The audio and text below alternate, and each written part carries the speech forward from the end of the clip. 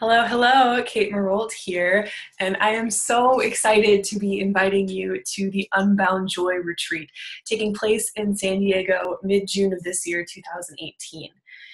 Why Unbound Joy? So what I find is that over and over again, what everybody that I know is really seeking is a through line to their own joy, to what lights them up, what allows them to feel alive.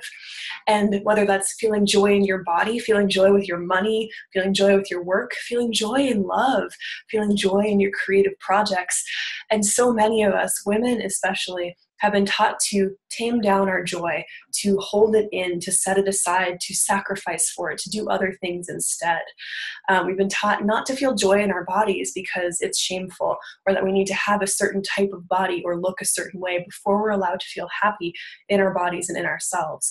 We're taught that money is a drag and to deal with it is frustrating and takes a long time and it's hard, when there's really a possibility of having a lot of joy with your money.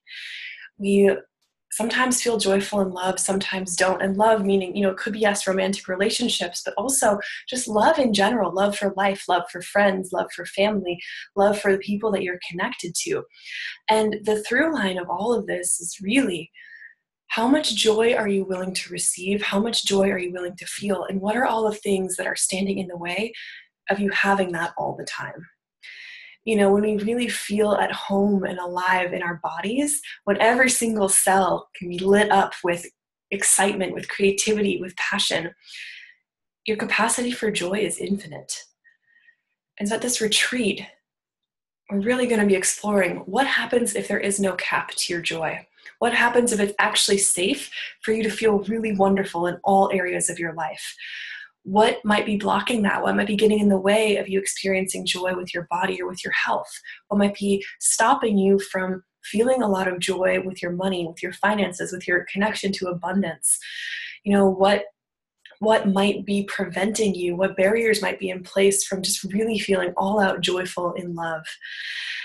And looking at all of these, how can we amplify our joy? How can we create more joy, not just for ourselves, but for the planet? Because when you're tapped into that joy line, when you're tapped into that line of joy, that's a direct connection to source. That's a direct connection to inspiration, to courage, to passion, to all of the creative ideas that are not only going to come to you, but it's a connection to what is going to allow you to take action on those things and not just create an amazing life for yourself, but to help create a planet in which we're all really excited to live.